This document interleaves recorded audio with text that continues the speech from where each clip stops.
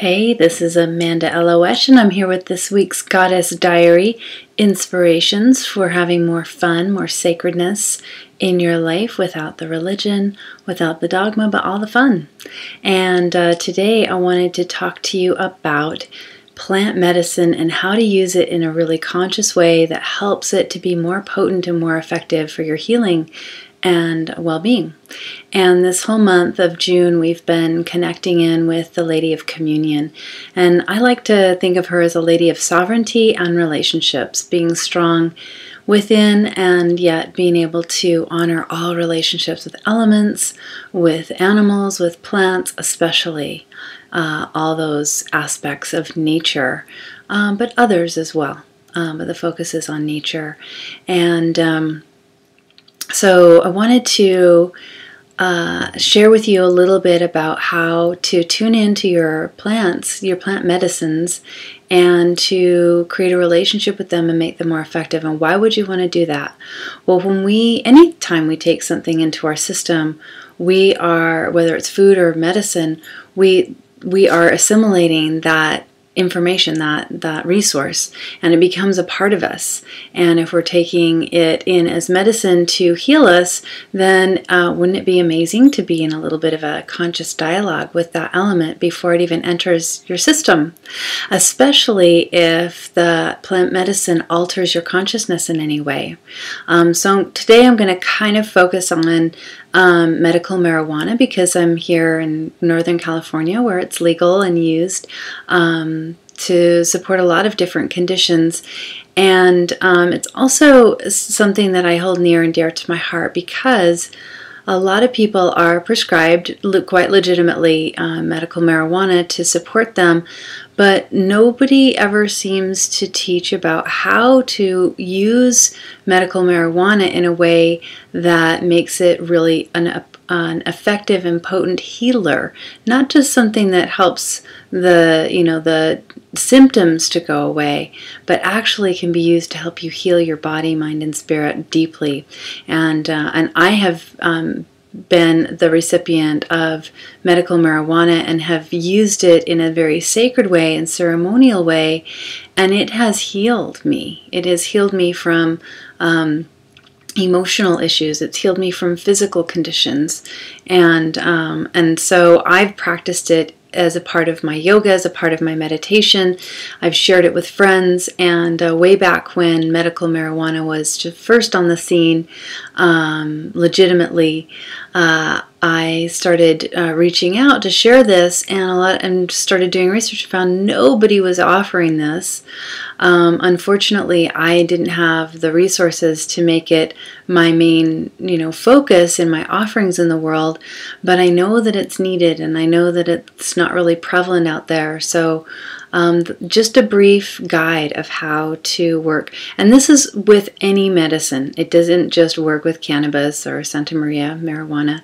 But I'm just using that as a specific example. You can do this with any of your plant medicines, flower remedies, tinctures that you've made or bought from the store. Doesn't matter.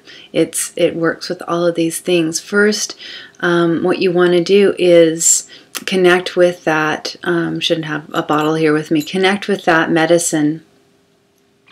I like to hold it to my heart, drop in, see if I can tune into it. Just have a special frequency tuning into it. And the first thing is to honor it, to say thank you, to acknowledge it as a healer, to acknowledge it as something that's giving itself, has already given itself to heal your life, and to say thank you.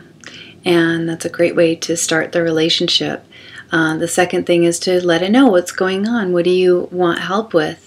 You can, again, I often just do this from the heart. I feel it in the heart, and I communicate it down through my hands, and I'm holding the substance. You can also breathe once you're done making the communication, the prayer of connection, to breathe into it. Or swish it around in your mouth as you're taking it in. If it's a tincture, swish it around, let it get familiar with the DNA before you totally swallow it. So I give thanks to it. I share what I'm looking for help with from that medicine, and then I make a blessing with it. I bless it. And that can come from any tradition. It can just come from your heart. Ask your guides and allies, all elements and frequencies and sentient ones who wish you well, to bless that medicine so that it works the best for you it can.